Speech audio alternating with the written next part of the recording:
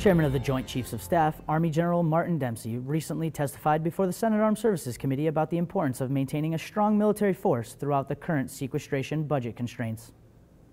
We're in the midst of a difficult fiscal correction to restore the economic foundation of power.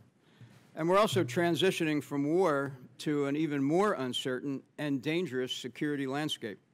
So even as the dollars are in decline, risk is on the rise. We may have to do less, but we should never do it less well. Dempsey also vowed to strengthen the relationship of trust within the military and with the American people during the current transition. From the Defense Media Activity, I'm Petty Officer Tony Rosa.